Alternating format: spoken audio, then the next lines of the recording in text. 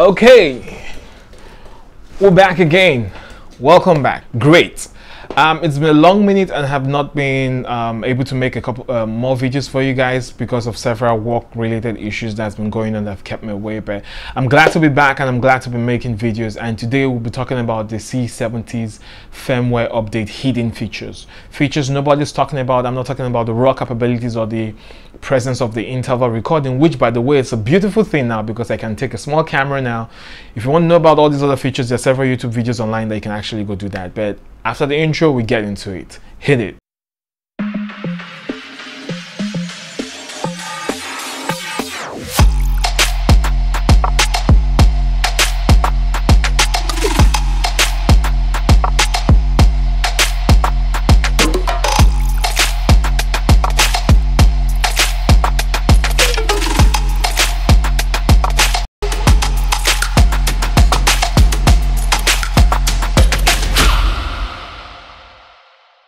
Recently, Canon actually released, hold on, give me a second.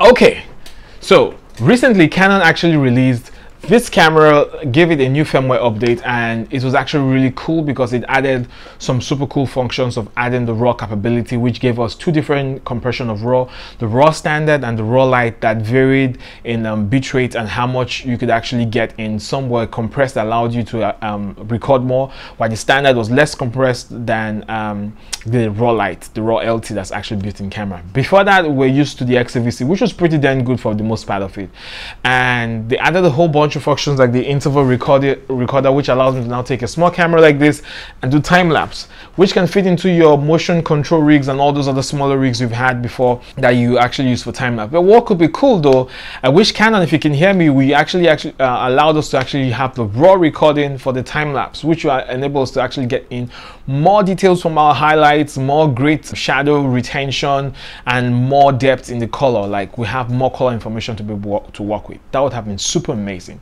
And now to the hidden function. Prior to now, the C70 has the ability to load up your own custom lookup table that's actually created for it. For this, you would have to make the lot to conform to the color space of the camera, which is either C-Log 2, C-Log 3, PQ, hybrid log, whatever it is you're doing, your output and your input transform has to be aligned. So that's a separate process. If you want me to make a proper video on, please leave a comment below and we'll be able to make a video on that. So, having created your own custom lots, normally before the updates, you could actually load them into camera and actually have them baked into your footage. That was a great workflow for those who want to do fast turnaround music video that do not have a colorist to be able to work on it, and they just have their editors and they work in Premiere, which is not actually color pipeline as opposed to DaVinci Resolve. The downside of that was that you do not have a take back. It makes you shoot like film, like your choices are your choices, which is also beautiful because I'm literally getting tired of being able to almost change anything that you do not get to preserve your intent and your decisions.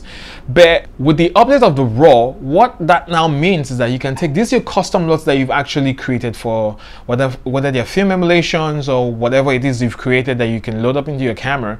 Now they can now become your viewing lot, but you still have to be able to expose and retain your creative intent, right? So the raw function now allows you to record the data underneath that will not have the lookup table baked into the file, while your viewing file is actually displaying your lookup table. So you could actually create a lot that stops underexposed. For example, if you're shooting like dark scenes, which will force you to overlight, which if you're using the normal 709 available on the camera, it's a little bit very shy and not as aggressive. But with such kind, you'll be able to keep cleaner shadows in your blacks, and it just opens an amazing door. What this means is that you could take your C500 Mark II or your C300 Mark III and actually match them up seamlessly with this function. You could have, and even your R5C, like for example, hold on a second.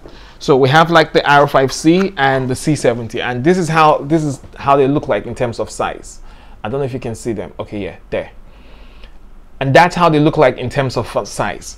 You can take these cameras, and I'm not talking from a point of that being your only camera or what that is. I'm talking from the perspective of we have different cameras for different situations. I could set up my C500 or C300 to be like my main A camera, the traditional one that goes on sticks, the larger build. You get my C70 could be my gimbal build, my R5C could be my car rig, but the R5C does not have C-Log 2. So it's now interesting because you could take that your lot and actually adapt it for the C-Log 3 that's available on it. So all cameras will have the same viewing lot, the same call signs mapped to their tone of your dynamic range that you can expose maximum. And this saves you a huge ton in post when it comes to matching and creating your pipeline. Your post pipeline is one of the most important things after your lens choice and your light choices that actually happens in your creative process. And this could impact whether it goes right or it goes wrong. And nobody's talking about this and actually hyping it up. We all hyping up the raw, but this is literally huge because you get to like design custom choices that you could actually light to. And what that means is that most times when you record raw and you try to grade it in post, it's almost like you're taking a huge lump of rock, right, and you're chiseling away the marble, put all the rough edges until you actually carve out, right, as opposed to assuming you have the mold already, right, and you take concrete and pour it to fill the mold, or cement, or whatever it is that you have to use, and you pour it to fill the mold. When you break the mold, it comes out exactly as you intended, not you hacksawing away. So you can see how that process is more faster than traditional process. It's all about being effective and efficient.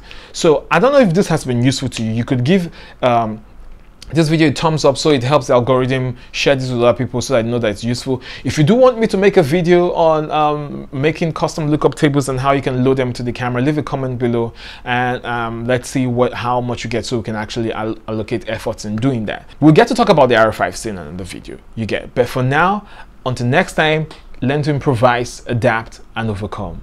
Thank you.